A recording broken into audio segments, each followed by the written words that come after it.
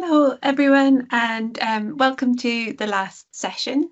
So in this session, we have 4 research presentations. Each will be 15 minutes, followed by 5 minutes for questions. So first up, we're going to have Anna Henry. Are you here, Anna? Yeah, I'm here.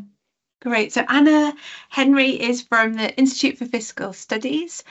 She's a research economist, and her research can be split into 2 strands. So she focuses on the UK tax and benefit system and inequality, and the other is on later life economic outcomes and well-being.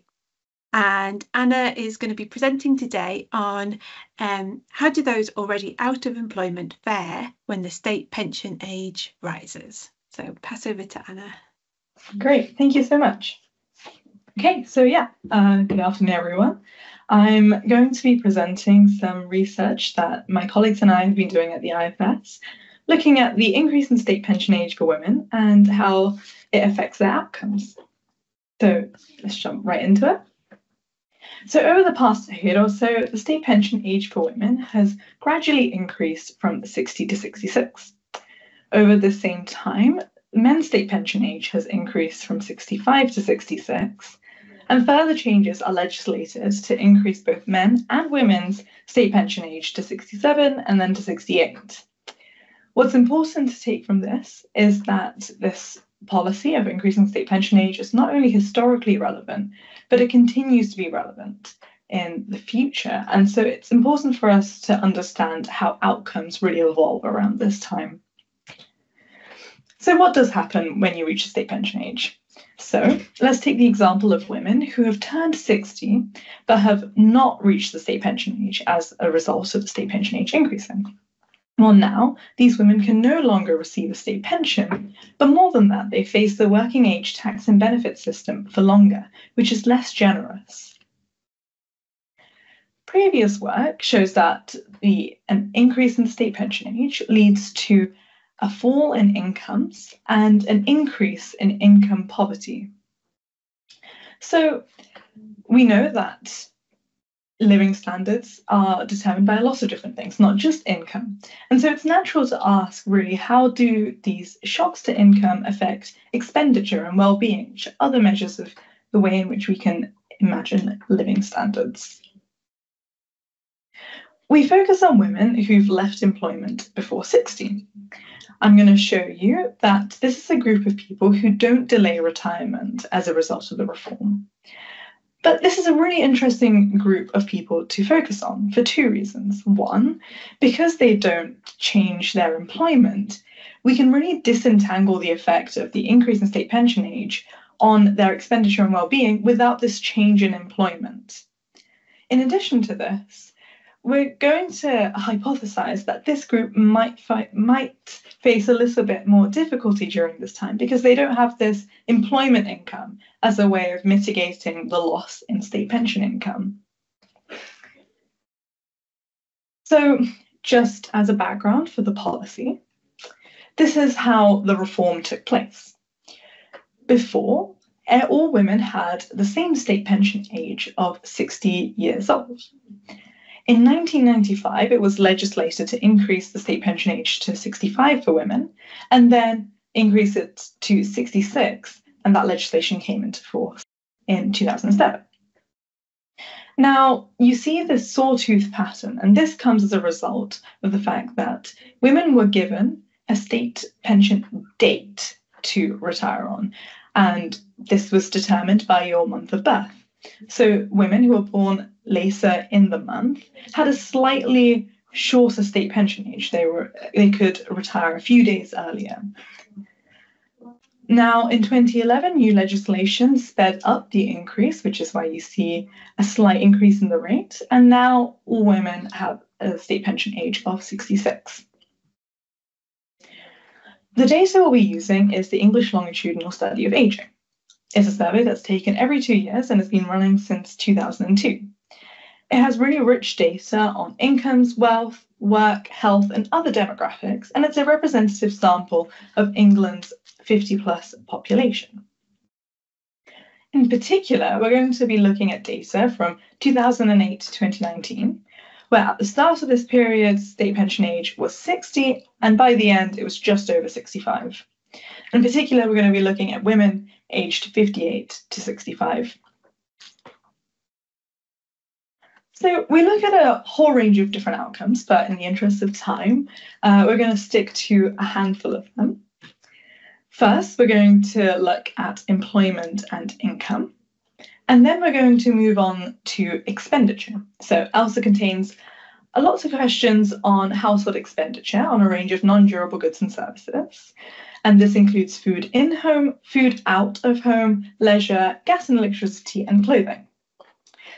For this age group of 55 to 70, this makes up around 40% of total spending, with the main missing components being transport, rent, packaged holidays, and furniture and other equipment. We then go on to look at well-being, and in particular, I'm going to show you results for life satisfaction.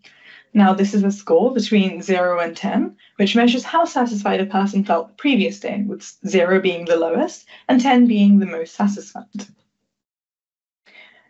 Okay, so in terms of methodology, we're going to use a difference in difference method, which exploits the fact that people born after April 1950 have a gradually higher state pension age. Now, this can be modeled using a basic two-way fixed effects model, where Y is the outcome, beta is the parameter that we're interested in, over state pension age is a dummy for if you're over or below the state pension age, and it's an interaction between your age and the time, and from those you can work out with policy if you're over or below. And we're also going to control for other characteristics, including education, region, marital status, and some characteristics of your partner. Now, in recent years, there's been some discourse about using two-way fixed effects models, especially when there is staggered treatment. Two-way fixed effects may lead to a biased estimate. So we are implementing the BJS imputation method in order to get our results. The key assumption here is that we have common trends. So without reforms, outcomes for 59-year-olds would have changed in the same way as they do for 60-plus-year-olds. The question we want to look into is the effect of being over state pension age on income, household expenditure, and well-being, focusing mostly on those not in paid work at age 58. So now I'm going to prove something that I said earlier, which is those who are out of work at 58 typically don't go back into employment as a result of the state pension age increasing. So what I'm showing you here is the change in percentage point difference in the probability of employment between individuals above the state pension age compared to those below the state pension age. So if we're looking at an entire sample of women between 58 and 65, we see that there's people who are above the state pension age are 11 percentage points less likely to be in employment. When we restrict this to those who are in work at 58, we see that the fall in employment is slightly larger. But when we look at those who are out of work at 58, we don't really see any significant effects. What we can take from this is being above or below the state pension age doesn't really determine whether you're in employment, and so a change in policy which increases the state pension age also shouldn't change whether you're in employment. And so we're back to this idea that this group of people who are out of work at 58 may face some particular difficulty around this time because they don't have this employment income coming in to help them out when they lose state pension income. Now, to start telling you the story of what's really happening around this time, we can first start by looking at how incomes change for different age groups over 2008 to 2018. So if you remember, in 2008, state pension age was 60. By 2018, state pension age was just over 65. So this group that we're seeing of 59-year-olds in the red line, they're always below the state pension age over this time, and 66-year-olds are always above the state pension age over this time. And you can see that on average, 66-year-olds who are above the state pension age, their average income is higher. But now what happens when we start adding in age groups that did see a change in their state pension age? So let's start with 60-year-olds. 60-year-olds in 2010 were all above state pension age. You can see their incomes are very similar to that of 66-year-olds who are also above the state pension age. Between 2010 and 2012 is when the state pension age increased from 60 up to 61. And you can see that the cohorts of 60-year-olds in 2012 who are now below the state pension age have on average a lower income. If we look at 61-year-olds, again, we see this very similar trend of cohorts of 61-year-olds who are above state pension age having a higher average income than cohorts who are below. And again, for 62, 63, and 64, we can see that there is this change in income that's happening as you go from being above to below the state pension age. But what now if we look at expenditure? We can plot this on the same scale. And what we see is very little change. We're not seeing this huge shock to expenditure for a huge change in expenditure for those above versus below the state pension age. And now this really sets the scene for the results that I'm going to go on to show you.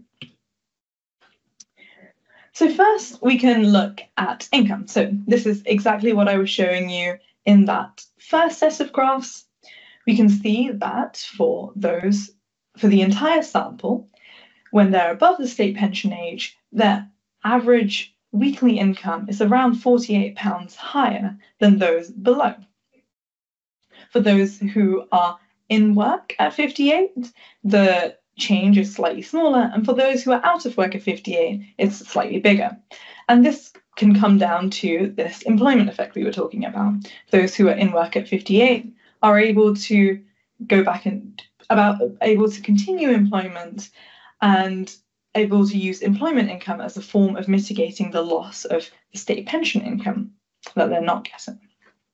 So another way of interpreting these results is a policy which increases state pension age and delays state pension age for people means that those who stay below the state pension age are receiving this negative income shock. If we look in terms of persistence, we see that even many quarters after the state pension age, you see this persistence in difference in income. And so this is not a temporary shock. This is more of a permanent change in your income. When you look at income, including your partner's income, we see a very similar story. Again, we do still see this income shock where for the entire sample, you're seeing around a £44 increase in income, including your partner, when you're above the state pension age. This is, again, slightly bigger for those who are out of work at 58. So taking all of this together, we're seeing, generally speaking, these women are facing a very large income shock around this time. So how does this feed into expenditure? Well, as you remember in the graph, there is not really much going on in terms of expenditure. This is really interesting to see. We see that in terms of magnitude and also in terms of statistical significance, there are very little effects. So we're seeing this huge change in income, but expenditure is not really changing very much.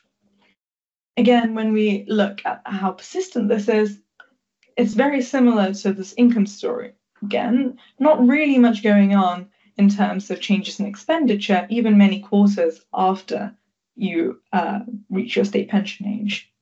2 more minutes. Thank you. So there are a couple of reasons why this might be the case. So one reason might be that people may have already adjusted their consumption when they found out when their state pension age was going to be, and they've exhibited some sort of consumption smoothing, and so we don't see any big changes around state pension age itself. Another reason might be an income shock may not be changing expenditure decisions at its margin. You might imagine that some people have money going into savings, and so actually when their income falls, they're actually saving a bit less, but not changing their expenditure very much. Or we may think that different components of expenditure are going in different directions or maybe not moving, and so overall we see very little effect. But we can look into this. When you look at the various components, again, there's not much change going on. There's some little change in gas and electricity, but relative to its mean, it's very small. So it's not so much there aren't many changes going on.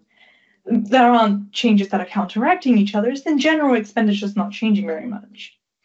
Of course, we're only looking at the core consumptions, and it might be that expenditure and other components are changing, but it's maybe a relief to see that these very essential items aren't really changing very much when income is getting a shock.